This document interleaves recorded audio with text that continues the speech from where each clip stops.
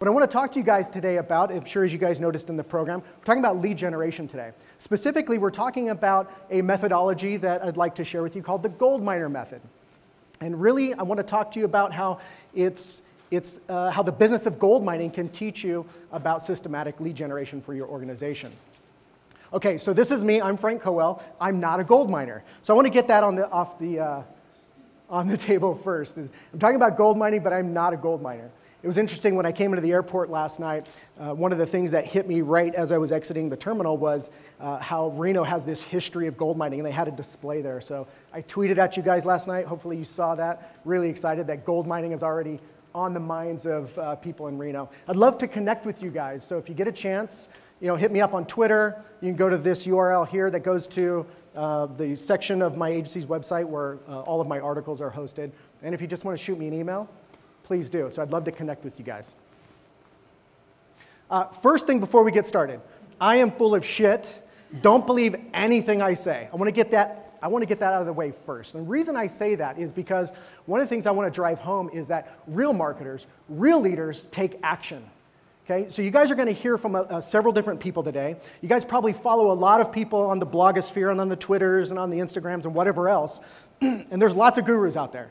What I want you to do is not believe any of them. Don't believe me. I want you guys to take action. I want you guys to put this in play for yourselves, and I want you to see what works for you. And I want you to measure your results, and I want you to use that data to make your decisions. So if we can start off there, that I'm the guy up here on stage, but you guys really are the stars. You guys need to go put this stuff in play and test it for yourself. So don't believe anything I say, please. I'm just here to share with you what's worked for me. So here's what I want to accomplish today with you guys. By the way, this is me and this is you, in case you didn't notice in that graphic there. So I want to talk to you guys about the gold miner method. It's 7 stages that will greatly improve your lead generation. I want to give you guys specific action items that you can start acting on tomorrow. And at the end, I want to make an offer to help you figure out if this could work for your organization. Now, if I can accomplish all that in 60 minutes, would you guys be excited about that? Yeah, all right, good, good. So that's what I try to accomplish in 60 minutes. What that means is I'm going to talk fast, I'm going to talk furious, and you guys need to take notes. I'm going to try to accomplish this in a way that at the end, there's time for you guys to ask me questions. All right, so I have a big mission ahead of me here. So before I get started, I want to talk to you about how this concept of gold mining really spoke to me. And so there's this reality TV show that you guys may have heard of. It's called Gold Rush. Anyone heard of it? Okay, I work a lot, probably 50, 60 hours a week, and I have a wife, have kids, I've got a lot going on in my life, but one of my secret vices is I just love to watch reality television. Not all reality shows, but this one in particular. And so Friday nights, I know I have it on DVR, but I have to catch it on Friday night. And so I'm really obsessed with this show. So it hit me as I started looking at this show and I started really understanding the process of gold mining, which if you've watched the show, you'll actually learn what it's like to actually go through a gold mining operation. And so as I started thinking about this recently, I said, you know what? What's really interesting is that the business of gold mining and the process of gold mining in the way they do it. By the way, if you watch the show, you'll know that there are several different ways to go about gold mining. The gold mining that they do is really what I'm tracking with here today. So if you're a gold miner in the audience or your great-granddaddy was a gold miner, please don't hit me up and tell me, well, Frank, you could also do it in a mine. And I get it, okay? So we're talking about their kind of gold mining, and the process is really cool how it matches up. And so I want to share with you the 7 stages of gold mining that they go through there on the show. Again, high level. First things first, what they have to do in gold mining is they have to stake their claim, right? You have to start with a piece of land. You have to start with dirt, right? The second thing they do is they architect the operation. And we're going to go into these stages in detail as I go through. Third thing, they build the machine. They build their operation out. Now that they have that in place, they dig for and process pay dirt. You guys know what pay dirt is, right? It's the stuff that contains the gold. Then after they do all that, they separate the gold. And finally, they maintenance the operation. And when they've done all that, then they talk about how they make more money by growing the operation. Now, what's really cool is you get into this 4, 5, and 6 over and over again. So once you have your process set up, You get into 4, 5, 6 over and over again. It's like a cycle until you're ready to grow the operation. And so what's cool is that these 7 stages are the exact same stages of a systematic lead generation program. That's what I want to share with you guys today. So let's dive into the first concept of staking your claim. Well, in gold mining, this is what you might hear them say. You might hear them say, we need to secure access to good ground. Anyone watch the show and know what I'm talking about? Good ground, right? Well, what does that mean in terms of business? The first thing we have to make sure of when we stake our claim is we need to make sure we have something that someone is willing to buy. We have to make sure we've got something of value that someone's willing to pull out their wallet and give you money. That's the first thing we have to do. So let's talk about how you would go about doing that. I'm a big believer in this concept, which really has nothing to do with lead generation. It has everything to do with how you think about your business. And the question is, how do you know what business you're really in? How do you know what business you're really in? And the question that I ask on top of that is, what's your mental model? And by mental model, what we mean is how you complete this sentence. We are in the business of.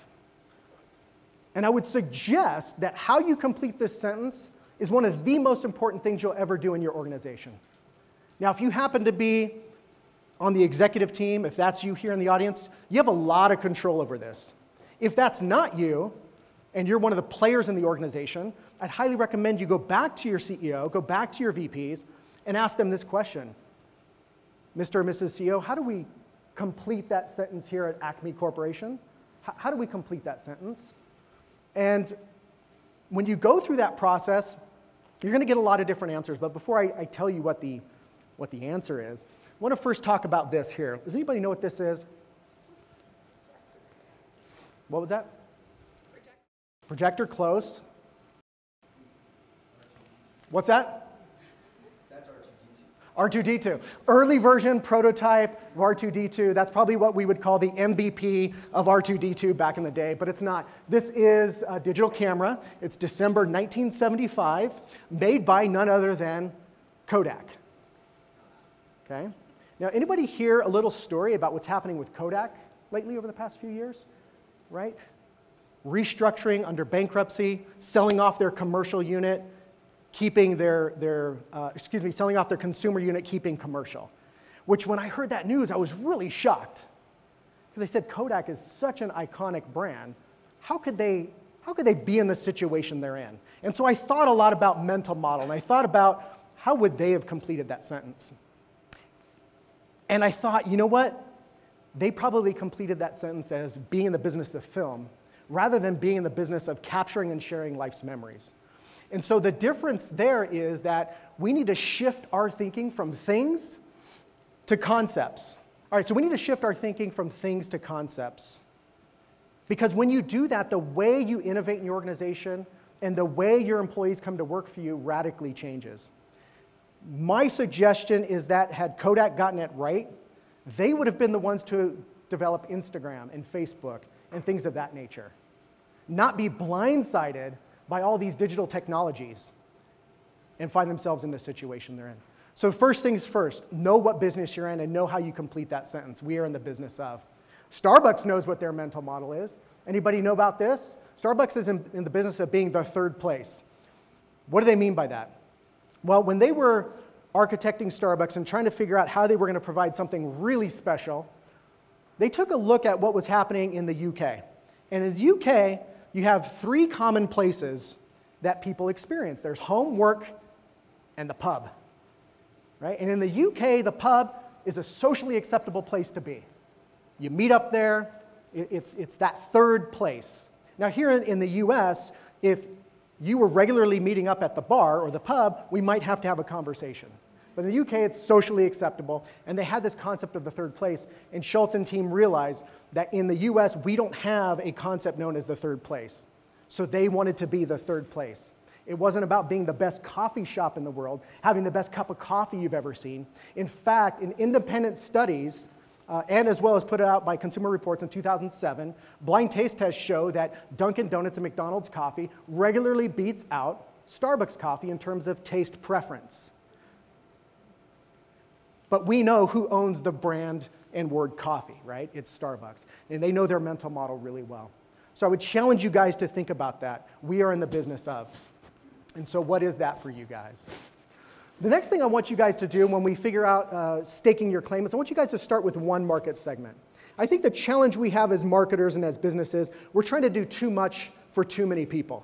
We're trying to tackle 8 market segments with 187 different products. And we have just as many messages and solutions to go to the marketplace with. So I want you guys to start with one market segment. So that's the way this method works. Start with one. By market segment, I mean, what portion of the market are you going after? And so start there. Once you define your market segment, you need to understand what we call the cohort buyer personas. So what that means is nobody buys in a vacuum, right? So if you're a B2B business and you're selling to an organization, you're not just selling to the VP of marketing. Involved in that cohort would be the president. You might also have the marketing specialist, the marketing manager. You might have the VP of sales in there. So you have to understand who makes up that cohort. And the reason this is really important is this recent study was done the past couple of years, is that the average sales cycle has increased 22% over the past 5 years due to more decision makers being involved in the buying process. So now if you're selling anything where there's a sales cycle, you have to pay attention to this and you have to understand the dynamic that's at work that's causing this. And so we have to take into consideration the multiple parties involved, the cohort. It used to be we would say, I want to get to the C-suite. That's who I want to sell to. That's old school thinking. We have to really consider that buying decisions now are done in a very collaborative manner. So let's take a look at an example. I alluded to it just a moment ago. Let's take a look. Let's say that in a B2B example, our main person we're selling to is the VP of marketing, right? Well, again, nobody buys in a vacuum, so we have to understand that the VP of sales is a significant player in that dynamic. Not to mention the president is going to be involved, right? And we also have to consider the marketing director, because that person's trying to have their star rise. They're trying to jockey for the next level. And then you have the marketing specialist, who ends up doing all the grunt work that nobody else wants to do, right? And so we have to understand how all of these people play together. And you might say, well, Frank, that's great for B2B, but what if I have a consumer product? Hey, same thing, right? Same thing. We're selling to the wife, right? So let's say we're selling a consumer product. We're making a household decision. Well, we all know that the wife, the mom, is the key decision maker, right? So gentlemen, sorry to burst your bubble, but you don't make any decisions. It's the wife. But the husband is a person who gives input. We also have grandma, because maybe grandma's in the picture. And we also have a child. And so understanding these dynamics are really important within your market segment. And then once you understand that, you have to ask yourself, what do they want more than anything else? And I want you to remove your product, your solution, whatever it is that you do for a living. I want you to set that aside for a moment. I want you to ask, what do they want more than anything else? And so in going back to our example here, when we look at the VP of marketing, we want to understand her role. Well, she's the decision maker, but the things that are important to her are things like engagement, leads, conversion. And when we talk about the VP of sales, he's a key influencer, and he wants qualified leads, results, pipeline. President, no surprise, revenue growth differentiation. And the marketing director, content, automation, analytics. And then the support person here, social media, blogging, email marketing. So when you understand this, this is going to help you figure out how you address these different players within the cohort, because you have to make sure you show up with content and messaging that's relevant to each of those people. So defining this at the front is critical. Going back to our B2C example, well, let's say we're talking about, let's say you're a vacation company, right? So the things that would be important to mom, to the wife, the mother, would be buzzwords like family-friendly, special, affordable. The father, he just wants easy. He wants to make sure he's got some adult time. He wants it to be relaxing. And then we look at grandma, because she's going to be helping take care of the kid. Hey, weather, can't be too hot, can't be too cold, comfort and activities. And the child wants fun, games, and sugar, right? That's really all the kid cares about. So, but you have to understand the dynamic that's at play. Again, nobody buys in a vacuum. Now, if it was just left up to the husband, this is what it would look like. This guy's a jerk, right? I mean, if it was just him, he wouldn't consider anyone else, and he would just say affordable, right? What an asshole this guy is. All right, so if you're having trouble figuring this out, highly recommend you read a book called Uncommon Service. It's not directly related to what I just talked about, but it can really help you understand your winning attributes. This is probably one of the most important business books that I've ever read. Uncommon Service, Francis Fry and Morris, and it will talk you through how you build your service model as an organization and how you develop the winning attributes. Those winning attributes, by the way, can help you understand how you make that connection with your cohort and your buyer personas. Okay, so what have we done so far? We understand what our mental model is. We understand what market segment we're going after, the buyer personas and the cohort. The next thing I want you to do is develop a statement of value. Now, this isn't necessarily direct marketing copy that's going to go right on your website, but it'll be your guiding light for the kind of value you're going to bring to each of the buyer personas. And it follows this construct. Your offering enables buyer persona to go from their before state, so when they were all sad and unhappy before you, to their after state, to where they are elated, successful, and full of joy because of you. And so looking at our first example, let's say in the B2B example, this is how you might complete that construct. Acme Agency enables the VP of Marketing to go from being the frustrated, stressed out, underperforming executive team member with very little to show for her efforts to being the confident, charismatic rock star of the executive team that regularly exceeds her goals for traffic engagement and leads. Now that isn't, again, not copy that's going to go right on your website, but you need to understand the value you're bringing and articulating the before and after. It's been said that all marketing is the articulation of the before to after state. Keep that in mind. All marketing is to articulate the transformation of the before to the after state. That's your job as marketers, because you have to get people to be interested in your product, your service, your offering. And so the better you can articulate that, the more results you get. And you'll notice that what we've included in here are things that go beyond just tactical things. We're including emotional and status-driven words here, right? So when we talk about the underperforming executive, that's a status. That's a status that VP of marketing does not want to have. Instead, they want to be the charismatic rock star that's always exceeding their goals. So you have to understand what kind of transformation you create. Now we're talking, the topic of today was lead generation, but if you notice, we're talking a lot about things that are really above lead generation. But it's really critical that we start from this point. Here's the vacation example, right? Mom to go from feeling like she's the worst mother ever because she's worried she won't be able to find that really special family vacation, to being the envy of her friends and family, juggling all these things to create memories on an amazing vacation, right? So transformation of before to after. But here's the thing. Don't forget to put it to the test. Don't forget to put it to the test. Get in front of your target audience and start talking about these things and start seeing how they react to this kind of language. Start seeing how they react to this kind of value.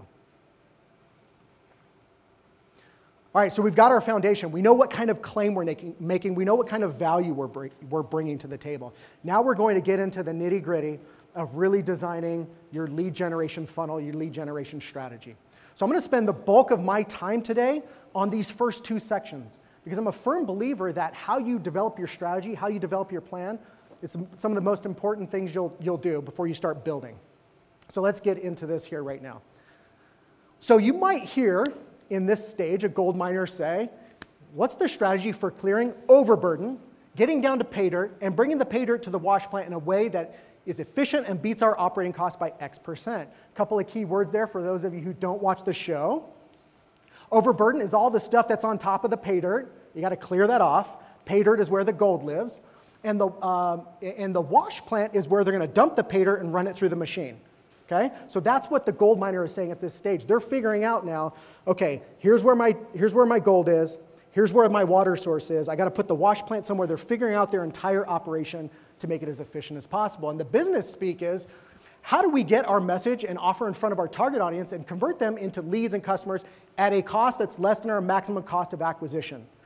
One of the key things I'm going to drive home here, and we're going to get really heady for a moment when we get deeper into this part of the presentation, is maximum cost of acquisition. Maximum cost of acquisition. That's something as marketers, everybody in this room should know for your business what your maximum cost of acquisition is. That should be a number you know cold. The president should know that number. The VP of marketing should know that number. The VP of sales. As marketers, you should know that number. We're going to get into that. So we're going to start by designing your sales and marketing funnel. You guys familiar with the term funnel, I assume, right? We're a room full of marketers. But before we do that, I want to talk about 3 problems that plague marketers when they design sales and marketing funnels. The first problem is when we design the funnel, we often design it in a way that forces us to move too fast. Move too fast. Well, we're probably familiar with that term because it's a lot like dating. So I'm going to skip that. It's a lot like dating, right? When you're dating, if you were to approach somebody at the bar and you were to say, hey, how are you? My name's Frank. Thinking about, cute house, picket fence. There's a couple of cars in the driveway. We've got a nice Labrador. We're going to go to Aspen in the winter. What do you think? Right? We're moving too fast. We're coming on too strong. So that's what's happening in a lot of our sales and marketing. We're asking for these big leaps and big commitments in our funnels, and instead we need to slow it down. We need to slow it down and make sure that we design it in a way that follows a natural order of events. A natural order of events. So just think about what happens in normal human relationships. What are we going to do first? I'm going to strike up a conversation. And the next thing we might do is, you want to grab coffee. And the next thing we might do is, what do you think about dinner? And then dinner might turn into a second dinner, a third dinner. So it follows just a natural progression. And in our sales and marketing, I'm not sure why we forget that, but we do. And so we're hitting people up and we're saying, hey, how about considering us for your marketing program, and I want you to spend $150,000 a year with us. What do you think? Can I get on the phone? Can I just get coffee with you so I can talk about that? Big commitments, and nobody wants to talk to you about that. And the one concept I want you guys to really hit home is that small commitments lead to big commitments. It's been shown in study after study that if you just get someone to make a small commitment, the big commitment is really close. Really, really close. Okay? In fact, they did a study, I believe, we've got the professor in the room, correct me on this if I'm misstating it, Stanford, 60s, they did a study on having students come in and administer tests to people who were taking tests, and the person who was taking the test was an actor, and the actor was hooked up to an electric shock machine. And the person in the white lab coat told the student who was there to volunteer for the job, every time they get an answer wrong, I want you to shock them. It's okay, don't worry, this is sanctioned, I've got a white lab coat. And so they would do it.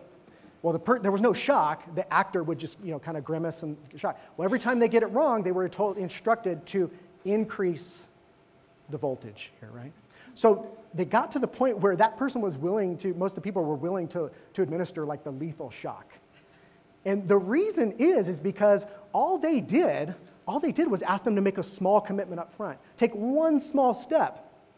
And as humans, when we make one small step, we want to act in accordance with that step we just made, right? It's a psychological principle of commitment and consistency.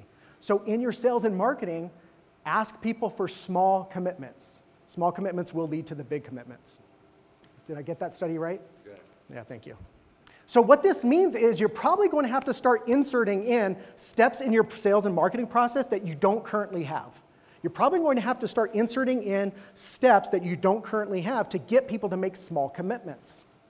I want to interject this one in here because this one, when you ask people to make commitments, I really think this particular quote speaks loud and clear. People don't care how much you know until they know how much you care. So the reason I'm sharing that is because if you want to ask people for any kind of commitment, you have to first show how much you're investing in them, right? You have to first show how much you care about them. So don't ever ask people to make a commitment, without first showing the value you're going to bring. This also requires that as marketers, we shift our mindset from a concept of promotion to enrichment. The difference is that we wake up every day and we ask ourselves, how can I serve my target audience, not how can I extract $1 from my target audience? So move your mindset from promotion to enrichment. This is also what's known as giving value in advance. Giving value in advance, showing the value before you're asking for big commitments. The second problem we run across is that marketing and sales funnels are just not aligned. They're just not aligned at all. The problem is that we've never defined where marketing ends and where sales begins. And so we have these two tracks going. right? Marketing's doing its thing and sales is doing its thing, and they never bothered to sync up. They never bothered to get in alignment. And this is really critical, especially if you're going to bring in systematic lead generation for your organization. You must get these aligned. Here's an example. In your organization, sales might say, hey, the first thing we have to do is get people on the phone. I can't do anything until I get them on the phone. That's where it begins. So, in this example, marketing ends when you get them on the phone, and the goal of your marketing then is to get them on the phone. It's really important you understand the goal of your marketing. The goal of your marketing isn't to make a sale or to get people down the sales path. Your goal is to get them to that common point that is the first step in the sales process. So get them on the phone is the goal of our marketing. Third problem when developing sales and marketing funnels.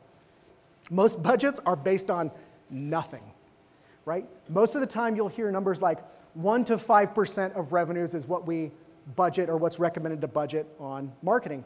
Now I would tell you that that's a good, rule of thumb, but it's also not based on anything meaningful. So let's talk about that. Earlier I alluded to this idea of maximum acceptable acquisition cost. And this is what your budget has to be based on.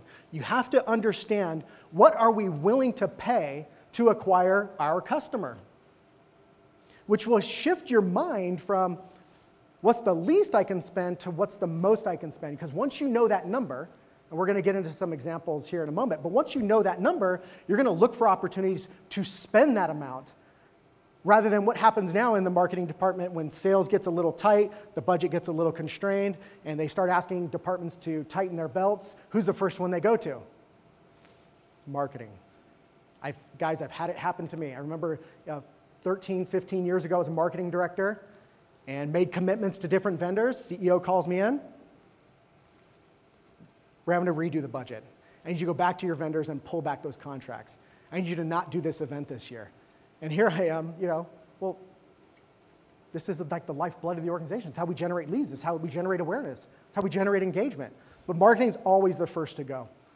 That will stop happening once you understand this concept here and you get it implemented in your organization. So what's the solution to these three problems? So I've summed it up in this one statement here.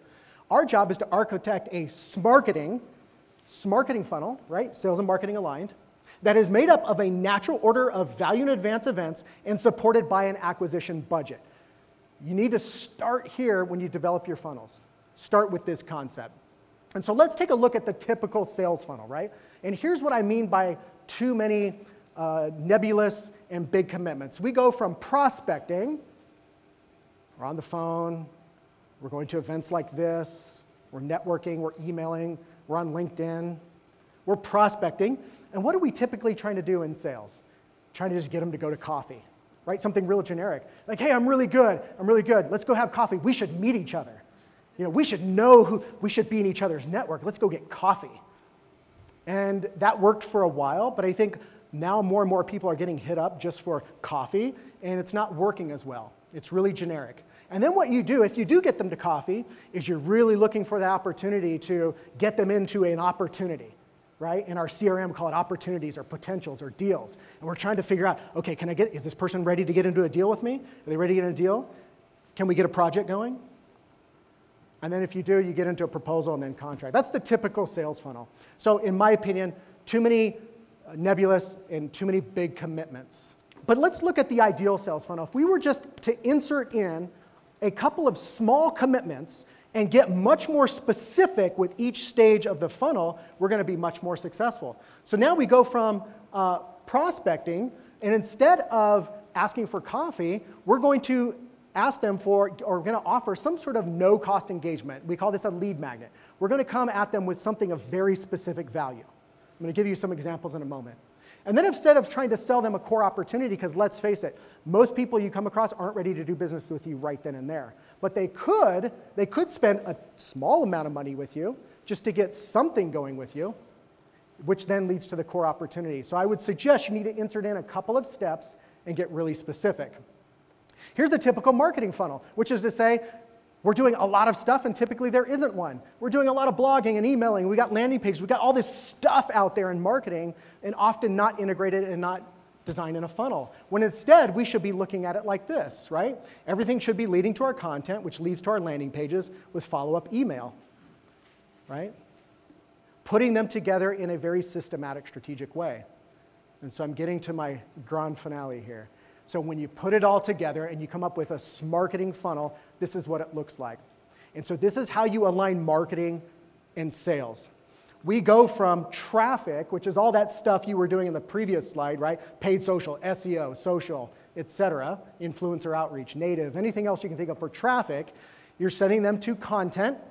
That content is sending them to some sort of landing page with a content offer.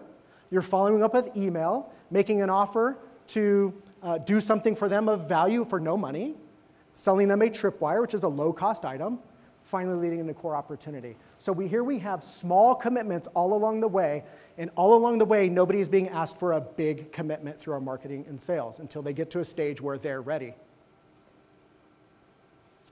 So let's take a look at how this looks in a real-world example. So let's say do you guys know what a PEO is? A professional employment organization, outsourced HR, benefits, incentives. So let's say you're this kind of organization. Well, your core opportunity is $25,000 a year, $75,000 lifetime customer value, and what you're going to provide is total HR benefits and management. Let's say that's you, right? And that's what you're trying to sell. Ultimately, you're trying to sell that thing. Well, we're going to Tarantino this, right? You always Tarantino it. You always work backwards. Always work backwards. So what could we sell them just to kind of get the relationship going? That's literally pennies.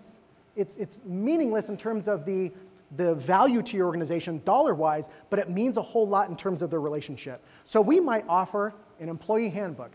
Hey, we realize that you're not ready to take on a PEO at this time and really overhaul everything you're doing with how you manage employees and HR.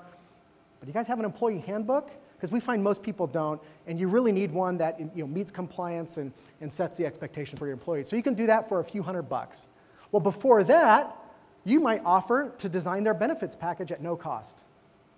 Design their benefits package. Your follow-up email will be more content, helping them with everything they're interested in, making an offer for that benefits package. Your landing page, an ebook, 101 employee benefit ideas from world-class companies. And your blog post, the top 5 benefits every company must offer. So now we started at the end, and you might have been thinking, okay, Frank, where are you going with this? But now when you look at it in its totality, you see that we've aligned the value of what we're offering, and all along the way we're asking for small commitments, and we're providing value at every step of the way. So this is how you architect a systematic funnel that aligns marketing and sales and follows a natural order of events that gets people to do things that are not outside of their comfort zone. So now that we've got our funnel, the next thing we want to find out is how do we fund that funnel, right? How do we come up with our acquisition budget, and how do we figure out what we call max COCA, max cost of customer acquisition? I am surprised at how many VPs of marketing, CMOs, I meet that don't know this number, that don't have these numbers dialed in. I'm really shocked. So I'm going to show you guys how we do that today. Okay, so let's look at the exact same funnel we just architected, right? Let's look at that. So if a customer is if you're willing to spend $4,500 to acquire a customer, in the example we just gave, that's what you're willing to give up out of your profit margin, and you have a 50% conversion rate from your from proposal to contract, you'll know that every time you get someone to proposal, your acquisition budget is $2,250 at the max. Are you guys following me on this? Right? We're Tarantino. We're working backwards, right? Well, then every time someone goes from the tripwire to a core opportunity, if you have the conversion at the 50% there, then each of those are worth $1,250. Working backwards, every time someone goes from lead magnet to tripwire at 50%, $625. But now let's say we get, actually working the other way, 75% of the lead magnets turn into tripwire, so that means you can afford $468.75 cost of acquisition for people at this stage. And email, you can afford $46.90 per contact. Are you guys following me on this? To get people to your landing page, you can afford $18.76. To get people to your blog post, you can afford $1.87. When you factor in those conversion rates, now you know how much you can pay for traffic. And that's what working backwards does. Now when you go to do your Facebook advertising, your LinkedIn ads, your Twitter ads, heck, maybe you're doing direct mail, you'll know that every piece of traffic, every impression or click has to come at $1.87. If it's more than that, you're not going to be profitable. If it's less, you should pump it and do it all day long. So this is the power of understanding your max acceptable cost of customer acquisition. When you work backwards, you know exactly what you should be paying for traffic. Now, most of the time we go to these ad platforms and you're like, $1 per click, that sounds like a lot. $5 per click, I don't know. You'll now know. And so what your job is to then figure out a way to get as much traffic at that max acquisition cost. So we talked a lot about strategy. Now it's time to actually build your machine, that supports all of this. So a gold miner might say, let's set up the operation quickly, and let's get to washing rocks. Washing rocks is a term they use because you got to dump these rocks and dirt into the machine and wash the gold off, right? And so the business translation here was, let's get up and running quickly so we can start seeing results and make adjustments based on data. So this is a point I want to drive home with you guys. Don't get caught up in building things and constantly be in the mode of building. Get things good enough, get things 80 to 90%, get them in play. Because the data will tell you exactly what's happening and where you should be pumping and dumping. So let's look at the key components of building your machine. All right, so your website's obviously going to be a core thing. You guys got to have a content management system. I assume most of you have something of that with your website. Make sure you have analytics in play. CRM's really critical, and marketing automation system. So these are the four major components. And I would suggest to you, if you had to pick any one, your marketing automation system is going to really be the heart of what powers a lot of this stuff. So there are plenty of companies that do this. There's the HubSpots of the world, the Pardot, the Marketos, et cetera, et cetera. But these are the major components of what you're going to need as the foundation in your machine. That being said, all of this technology, all of this stuff that you need to have in play, if your organization just simply doesn't have the budget to fund all of this software, don't let this be your excuse. Do not let this be your excuse, because you can run that funnel that we just designed by simply putting up a piece of content in email form and then send manual emails. You can absolutely do that. So don't let technology be your excuse as to why you cannot create a systematic lead generation machine. Put up a great piece of content in email form, and when those leads come in, manually send them an email if you have to. Now, when I say that, people often say, well, how am I going to keep up with that? That sounds like a lot of manual work. And I say, first have that problem. First have too many leads that you're having to manually follow up with, and then you can justify spend for automation software. All right, so now that you've built all of that out, your job is to deliver traffic to your machine. And so a gold miner will say, run pay dirt through the plant day and night. Keep that thing running. Keep it going, because that's how we're going to make money. And so the business translation is, now that we have our marketing up and running, let's send targeted traffic to it daily.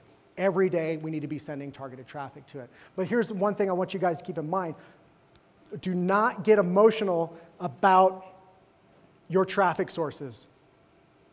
Remember, it's all about that max acquisition cost for traffic. So don't get emotional about how you do that. What I mean by that is, if it requires direct mail to get that traffic and you can get it under that number, then do direct mail. If it's picking up the phone and you can pay someone X amount per hour and the amount of traffic they generate is less than that $1.87 number, or whatever that number is for you, then do the phone calling as well. Right? So don't get emotional or romantic about how you drive traffic. Your job is to drive targeted traffic at a cost that meets or beats that max number. So when we're looking at this scenario again, the two numbers you need to pay attention to when you're driving traffic are these two numbers here on the left. Right? So again, if you're paying for clicks and you're going to send them to content, $1.87. If you're going to send them right to a landing page, you guys have probably experienced this on LinkedIn, right? You see a really cool piece of content, right? The 37 ways to generate leads in half the time for half the cost, whatever that title is, you click, and what do you get? You get a landing page, right? So if that's me, and that's my ad, I would know I can afford up to $18.76 per click to that landing page. By the way, LinkedIn's click is going to be around $4, $5, $6, $7. So then this would be profitable in this scenario all day long, assuming you meet your conversion rates, of course. So you have to go based on these two numbers, guys. You have to know these numbers cold, because this is how you're going to go deliver traffic. Most people are not getting enough what we call in sales at-bats to meet their sales numbers. So the way you get more at-bats is you get in front of more people. These numbers tell you how you can afford to do that. And so once you know that, once you find those traffic sources, your job is to step on the gas. Step on the gas. So let's look at some common sources of traffic. None of these are going to be new to you guys, but it's the typical stuff, right? Organic traffic, social, paid social, PPC. You could be doing some influencer outreach, retargeting. Your own email list can deliver traffic back and get them in your funnel, all those things. But let's talk about how you can get creative with traffic, right? You can do joint ventures. Anybody, you guys know what a joint venture is? Okay, so a joint venture is where there's another organization that targets the same customer you target, but you guys do different things. And so you come together and you create some sort of new content offering. You guys maybe get together and do a research project. And so you take your data and they take their data and you compile it and you come up with a research report that's unique in the marketplace. You do a joint venture and now you have a piece that both of you can distribute, right? And they can get it in front of their audience and vice versa. Direct mail, yes. Yes, you can drive traffic with direct mail, again, as long as it meets or beats that acquisition number. I mentioned phone calling. Oh my, right? Especially in today's world, I think a lot of us are afraid to get on the phone. And then anything traditional, right? Radio, TV, print. Don't discount those. Don't believe people when they say print is dead, direct mail is dead, radio's dead, TV's dead. If you can get it within your acceptable cost of acquisition, it can work for you. All right, so now in the fifth stage is this concept of separating the gold. So you've run everything through the machine, and now you've got to separate the gold. So the gold miner might say, the sluices look good, let's filter it to see what we've got. So the sluices, if you guys aren't familiar with the show, are the final stage of their wash plant where everything deposits, and all they're left with is fine dirt and gold, okay? So those are the sluices. And what they've got to do is they've got to take all that material and run it through one final process to pull the gold out. And so in business terms, we want to make sure that now that our machine's done its job and we have leads and opportunities in front of us, we have to make sure we don't settle for less than ideal customers. We have to make sure we don't settle for anything less than what we designed. Because I will tell you that the quality of your customer base directly affects the quality of your organization. If you want to be a premium organization, go get premium clients. So when you separate the gold, I want you to be filtering out people that don't meet your standards. You have to do this because, again, it affects the quality of your organization. And so you do that by targeting, being hyper-focused in your language, your content, your offers. Make sure in your content you're telling people exactly who it's for and who it's not for. Make sure you're providing specific value. Heck, if you want to even include job titles or very specific life situations, get as targeted as possible, because if you're not, what's going to end up happening is you're going to have people come into your machine that aren't qualified. And then you're going to end up at some point in the sales process scratching your head going, I'm not sure why that deal didn't close, and I'm not sure why they're not responding to me. Well, the reason that is because you have people coming into your machine that don't belong into your machine. So get really targeted. You also have to remember to ask people to take action. So in your funnel and in your content, it's nice to provide value, value, value, but at some point you actually have to ask them to do something. So be very clear when it's time to ask them to do something, ask them to do something and get really specific about what you're asking them to do. So in our example earlier, when we wanted to provide that free analysis for them, be very specific. I can do X, Y, and Z, and the reason I do this is because, and I've got 2 slots available this week. Can I do this for you? Because I think it'd be really valuable for you. Get specific and ask. And again, ruthlessly filter people out.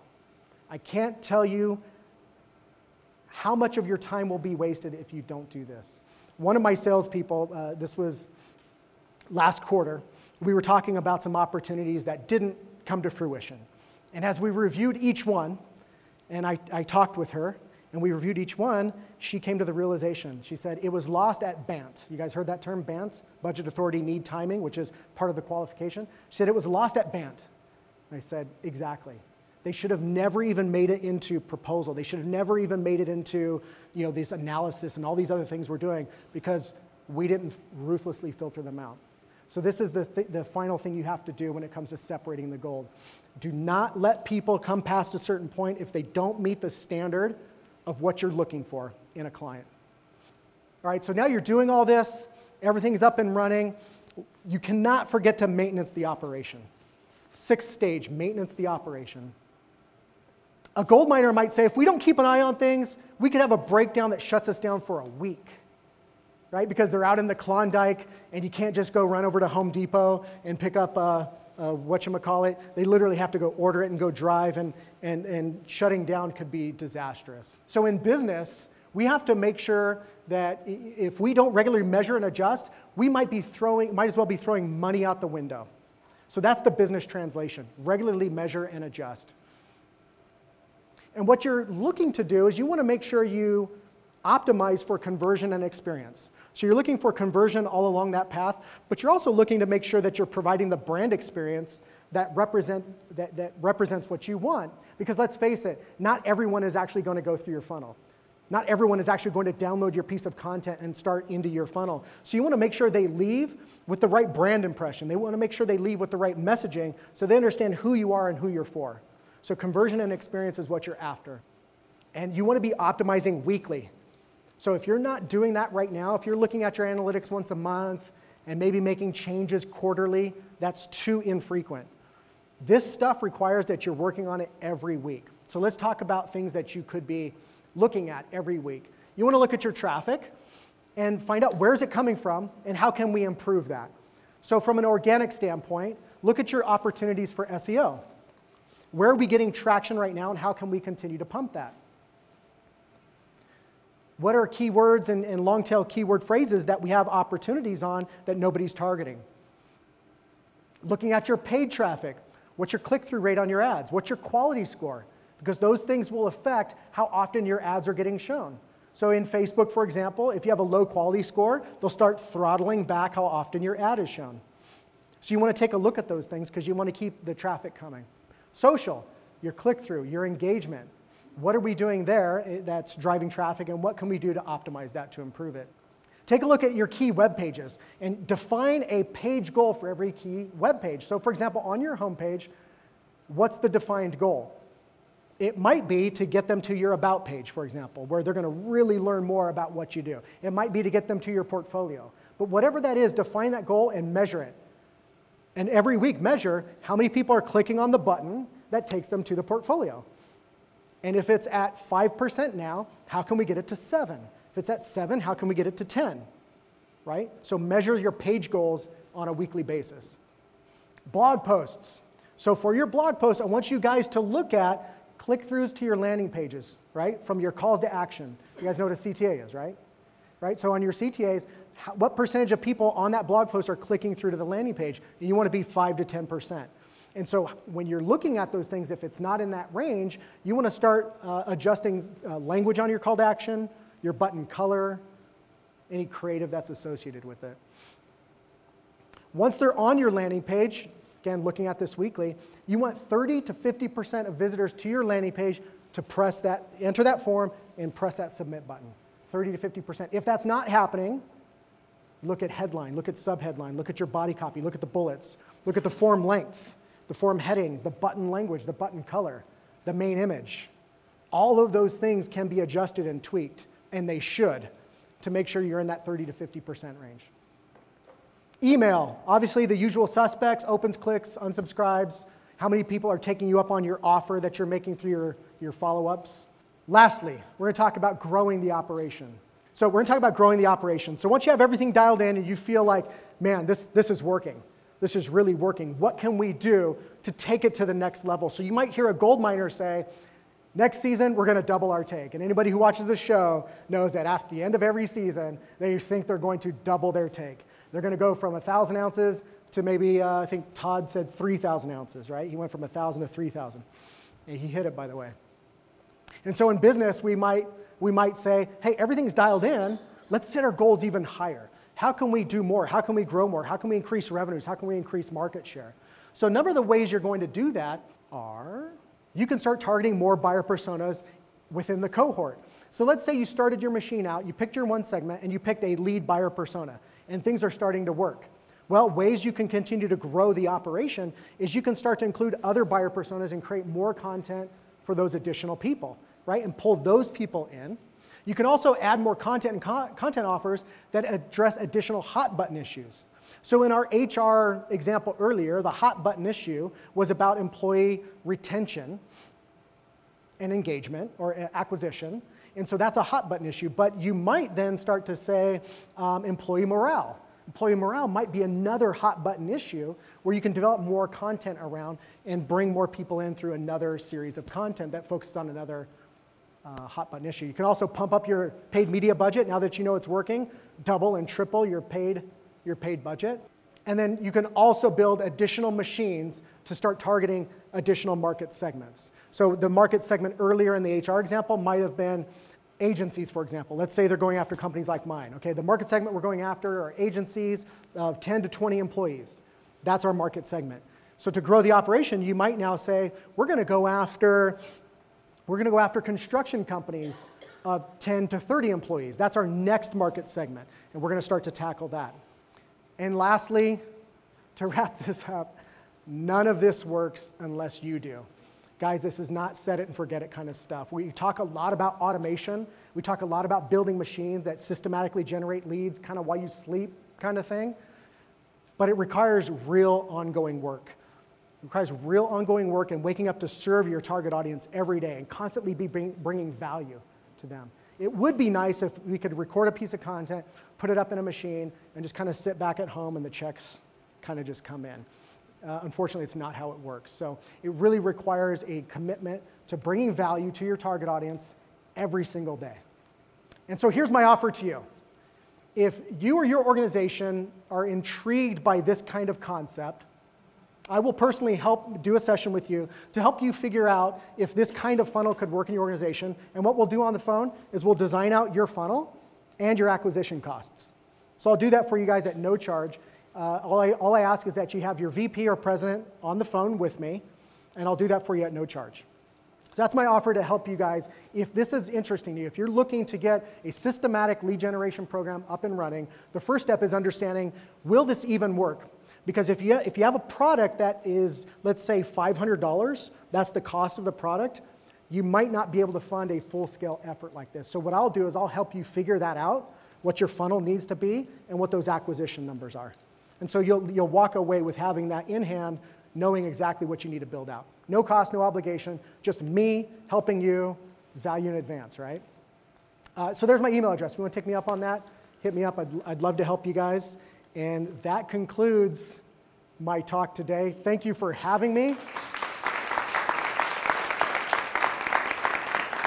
I told you guys I would talk fast and furious because that was a lot to get through. I will say that that particular methodology, we could take weeks to really dial that in and train and educate on that alone. In fact, my people, when they come work for me, they go through a couple of months of training just on these concepts. So we tried to distill all that into 60 minutes. So hopefully that was successful. Hopefully you guys walked away with just a few nuggets, no pun intended, to help you guys in your operation, generate more leads for you guys.